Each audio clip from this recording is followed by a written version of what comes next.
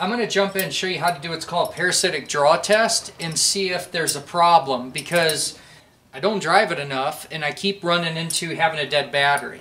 I think that this battery is draining too fast. I mean, I could just let this car sit for just a couple of days and it's a completely dead battery, and that's excessive to me.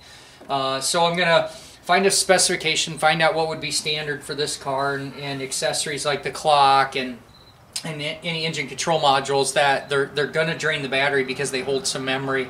And so obviously you can't let them sit forever or they're going to drain for sure. But let's go ahead and do the parasitic draw test and see what we're working with. Let's get to it.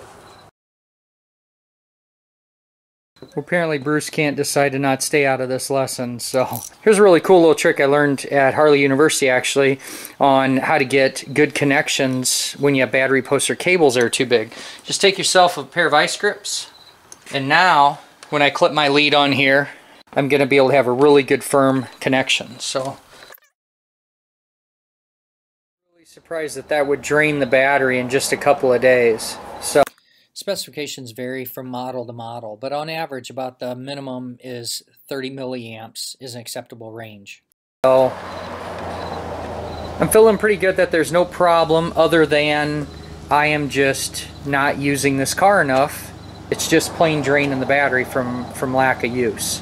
Now I'm going to do something real quick just to prove it in the video, because we're kind of stabilizing somewhere around here and people have a lot of controversy of should you do the negative or should you do the positive. I'm going to go ahead right now and do the positive just to prove a point. No difference side to side. Just to prove a point here that this parasitic draw test is working, I'm going to go ahead and turn the headlights on, and when I do that, watch that number jump up there.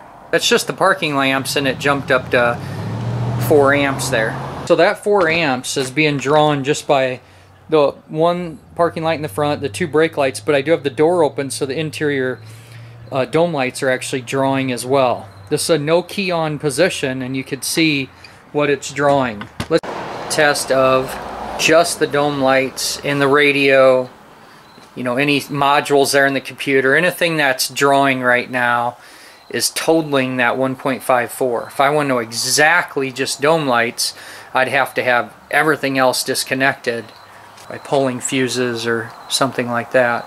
Let's go ahead and shut the door.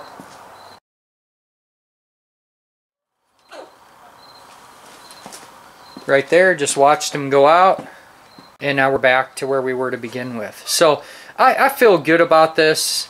I think this is going to be a good example of a vehicle, like I said, it's just sitting too much, and I'm going to go ahead and put my disconnect on.